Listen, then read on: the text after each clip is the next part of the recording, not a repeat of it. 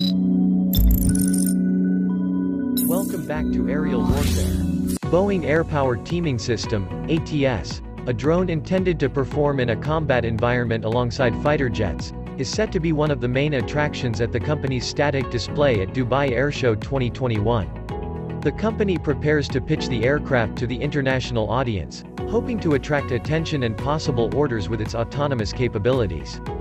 The ATS is one of several latest examples of the type, nicknamed Loyal Wingman, under development in various countries. They are intended to be affordable, in order to supplement expensive 4th, 5th, and 6th generation fighter jets.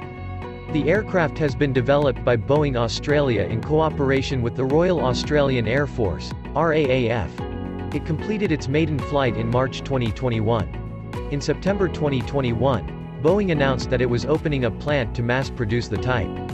According to Boeing's press release, published on November 4, 2021, 2 prototypes of the ATS are currently performing intensive flight tests in Australia.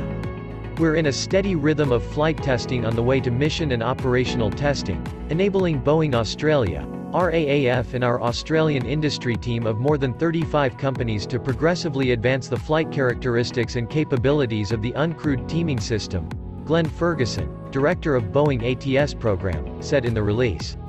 The testing includes the inspection of the aircraft's landing gear and artificial intelligence, AI, systems, as well as proceeding with the development of the payloads for ATS, reconfigurable nose, which can house a number of sensors and systems intended for different combat scenarios.